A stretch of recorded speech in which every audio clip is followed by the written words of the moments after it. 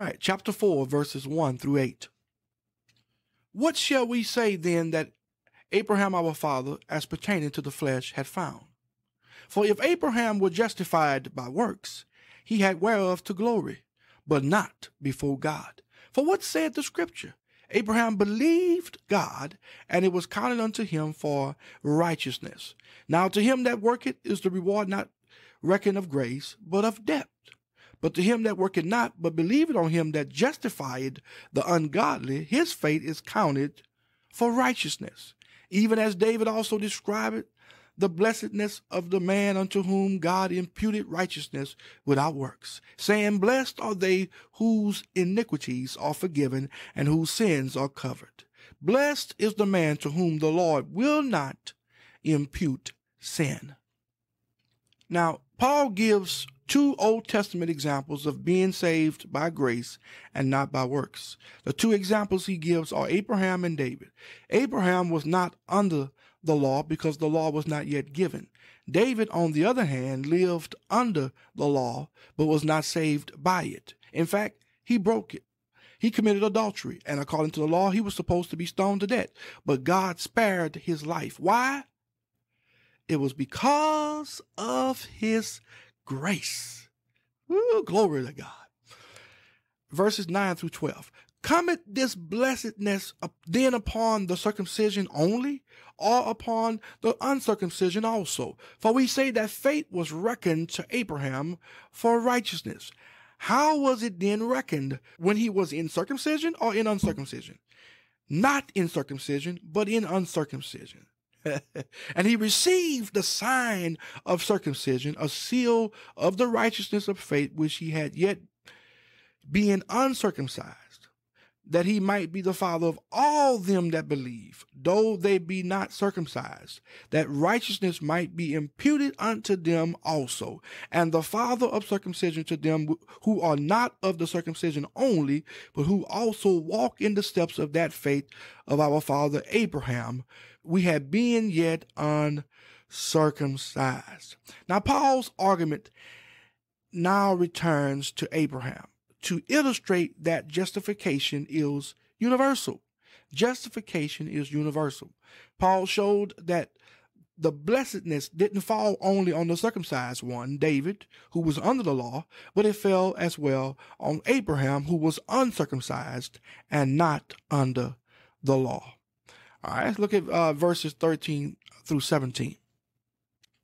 For the promise that he should be the heir of the world was not to Abraham or to his seed through the law, but through the righteousness of faith. For if they which are of the law be heirs, faith is made void, and the promise made of none effect. Because the law worketh wrath. For where no law is, there is no transgression. Therefore it is of faith, that it might be by grace, to the end the promise might be sure to all the seed, not to that only which is of the law, but to that also which is of the faith of Abraham, who is the father of us all. As it is written, I have made thee a father of many nations, before him whom he believed, even God, who quickeneth the dead, and calleth those things which be not as though they were. God made an awesome promise to Abraham. He promised him that he would become a great nation, and that in him all families of the earth would be blessed. That promise came to Abraham because of the faith he showed toward God, and not by the works of the law. It was God's generous grace to Abraham's absolute faith. The promise hinged on two things: the free grace of God and the faith of Abraham. Then he says that Abraham is the father of us all, both Jews and Gentiles who believes in Jesus Christ. Now note the words, I have made thee a father of many nations. Many nations indicate other nations besides Israel. It shows that he is the father of both the Jews and Gentiles who believes in Jesus Christ. Then he says that Abraham believed in God, who quickeneth the dead, or who calls the dead to life, and who calls into being even the things which do not exist. What an awesome, powerful, but yet gracious God we serve. Woo, hallelujah to the Lamb of God. My God, I feel that. Look at verses 18 through 25.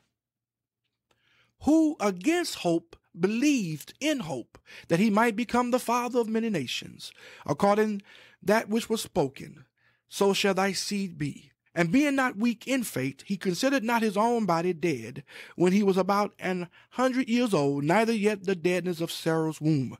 He staggered not at the promises of God through unbelief, but was strong in faith, giving glory to God, and being fully persuaded that what he had promised he was able also to perform, and therefore it was imputed to him for righteousness. Now it was not written for his sake alone that it was imputed to him, but for us also, to whom it shall be imputed, if we believe on him that raised up Jesus our Lord from the dead, who was delivered for our offenses and was raised again for our justification. Oh, hallelujah. Listen, Abraham was a man of faith. He was a man of faith. He simply took God at his word. He refused to look at his circumstances. He kept his eyes on the promise. He believed the promise in spite of the fact that the circumstances nullified it. His unmovable faith in what God had promised him pleased God. Abraham believed that he was going to have a child from Sarah's womb in spite of it being humanly impossible. Sarah was 90 years old. It is humanly impossible for a 90-year-old woman to have a baby. Her womb was dead. God declared Abraham righteous for his faith in the promise of God to raise up a son out of the tomb of death. That is, the womb of Sarah.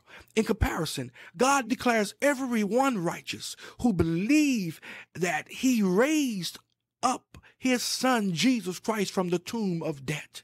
Everyone who believes in the death, burial, and resurrection of Jesus are declared righteous by God the Father.